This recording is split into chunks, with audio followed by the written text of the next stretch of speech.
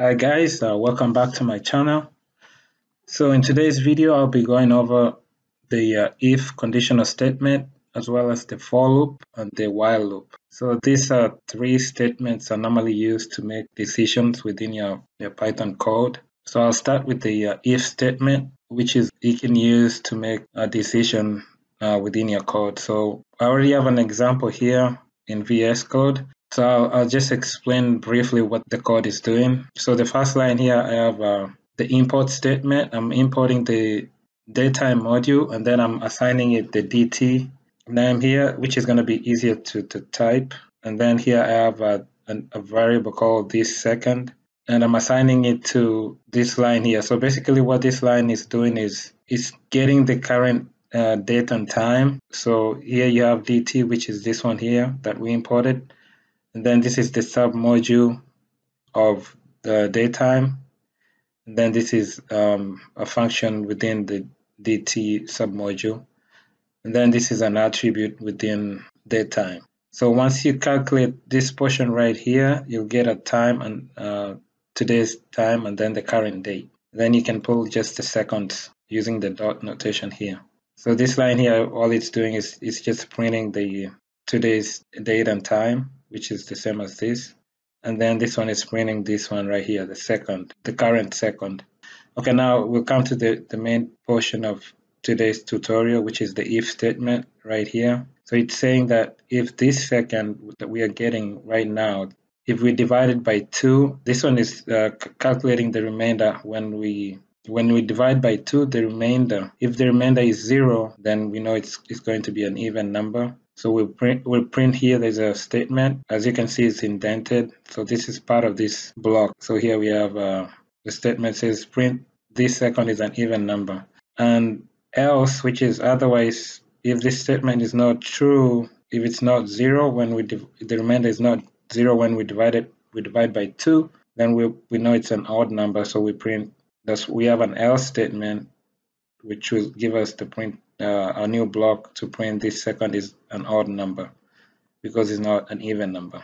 And then you can print, and this one is just going to be printed no matter what happens in these two blocks. So pretty much that's how you use the if statement. It just checks the condition if it's true or not. If it's true, you do some stuff here in your block that's indented.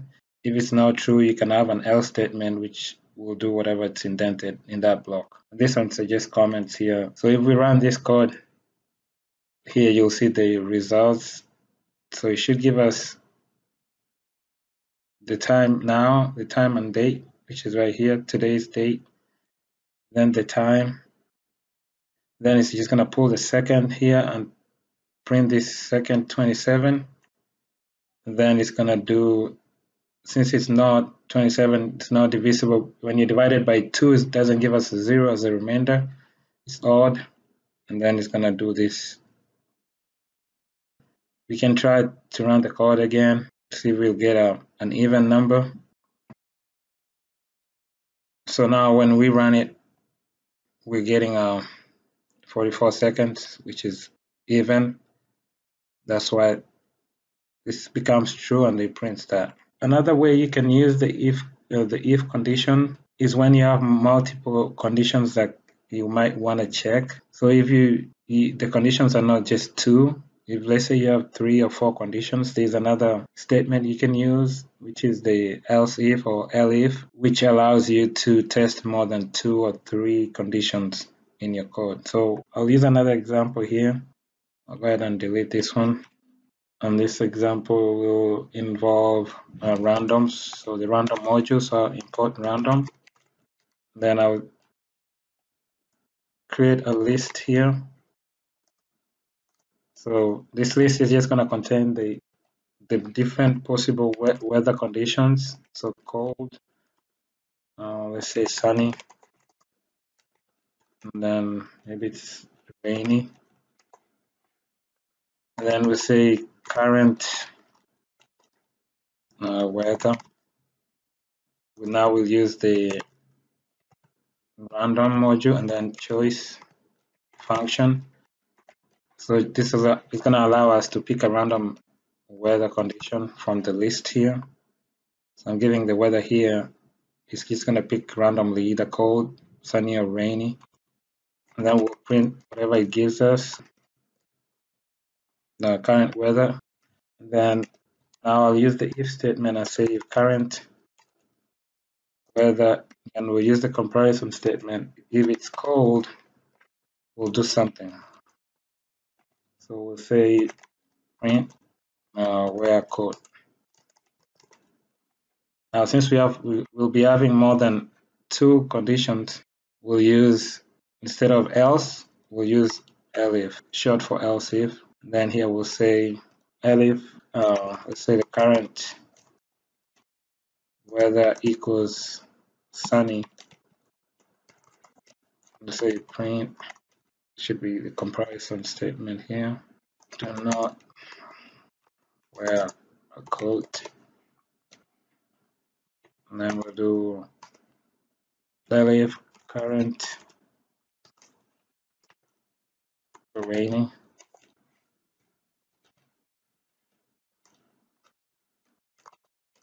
Let's say print, say bring your umbrella. Whatever. And so when you're using the elif statements, it's not a must to use the else statement like we used in the previous example. So you can just run the code the way it is. We'll go ahead and run the code and see. So it's gonna check, it's gonna run this right here, this line, the random choice. It's gonna pick and see what weather it is based on our list here. So it picked rainy, and then it says, so this is the one that's true. It says bring your umbrella. So we'll run it again. Okay, this time it picked cold weather, and then it just says wear a coat, because this condition here became true, and then it did whatever that's indented under if. Okay, so that's the second way of using the if statement. Next we'll go to the for loop. So the for loop is used to loop through, you can loop through like a list, or you can loop through like any sequence. We'll go over 3 examples of the different variations. So we'll delete this here. So the first one will be just a simple for I in, now we'll start with the list here. So that's our sequence. We'll say for I in, which refers to either 1, 3, 5, or 7, print I. So what this does is just going to look the first time around, in the first loop, it's just going to look here and assign 1 to I and print 1. And then the second loop is going to assign 3 to I, then 5 to I, and 7 to I, and print those out. So we just run it. Actually, let's just,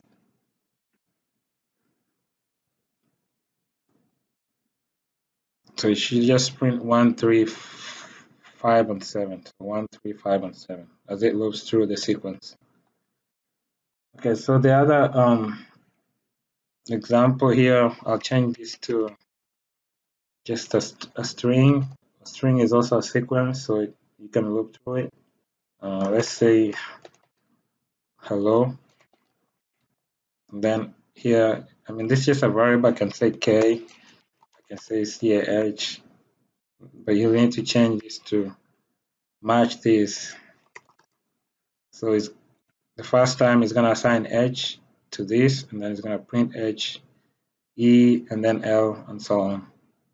So we'll go ahead and print that. And as you can see here, it printed HELLO exclamation. Now the third variation is where you can specify like a given number of times you want to loop through a block of code. So you can say for K, now here you use the range command, which allows you to specify how many times you want to loop. So let's say you want to loop 4 times, and then you want to do, say, you want to print testing the loop, the for loop. So all this is going to do is the first time it's going to assign, so within this range you have 0, 1, 2, and 3. So 4 times it's going to go, the first time it's going to use the 0 position, 1, 2, and 3 position. So 4 times it's going to print the same string right here.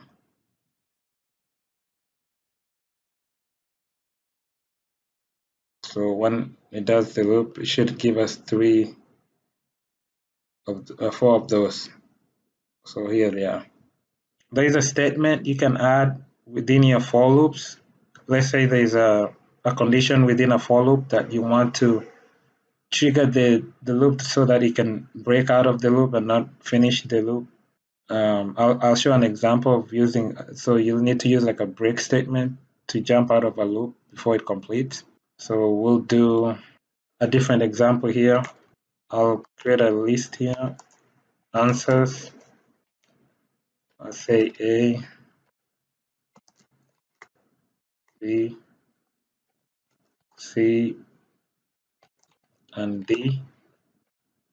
And then we say for answers, for answer in answers, if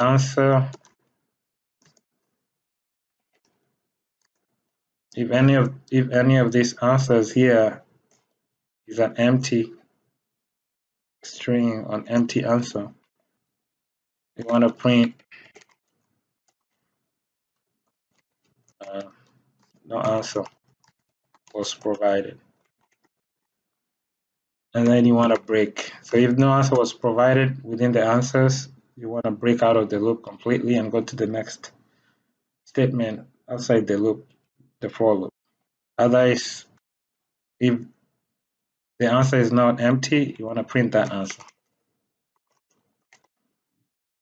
So in this case, when it breaks out of this loop, it will print something like the loop is done. So in this case, we don't have any empty answers. It should go through the loop and print out all these answers. So when we run the code here, it shouldn't break out of it. So this is never going to be true. It's going to print all the answers. So this is all the answers. However, if this one was empty, and then we run it, it should print just the 2, and then print no answer and break out of the loop, and it's not going to print D. So it's just printing A, B, and then no answer, and then the loop is done. It jumps out of the loop without finishing. It didn't print D. Okay, so another variation of this will be continue. So instead of it breaking out completely, we can have it do something. If it finds the no answer here, we can say no answer, but we can continue and print the rest of whatever that's on that sequence. So here we can say continue. So if this statement here is true, there's a blank answer or an empty string, you want to continue go back to the loop, the beginning of the loop, and continue. So which will result in this D being printed. So we'll go ahead and run that and see what we get this time.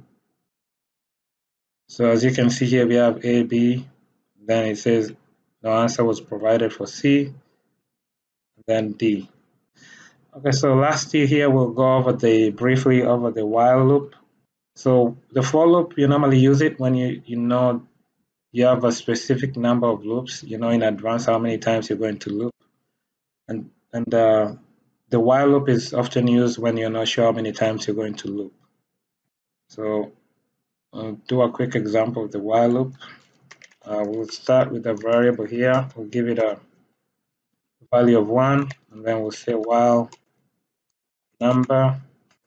While this number here is less than 7, we can say when it's less than or equal to 7, 5.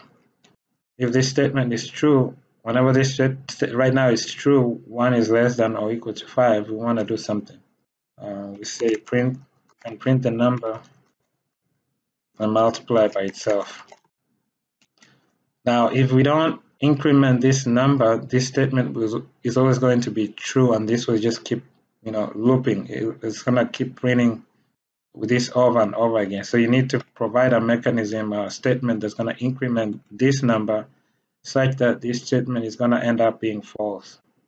Otherwise, it's just gonna remain true, and it's just gonna keep looping and looping and looping until there's an error or the program crashes. So you have to increment that number here by 1. So number plus equals to 1.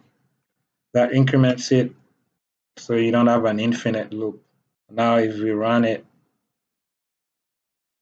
it should just do 1, 2, 3, and 4, 5 multiplied by themselves. So 1, 4, 9, 16, and 25. So let's just see what happens if we don't have this increment so that it's always true. We'll see what it does here. So as you can see here, it just keeps going and going. It just keeps going. It doesn't even go to the next number. Okay, that's it for this video. I hope this information has been useful. I'll see you all in my next video. Thanks. Bye.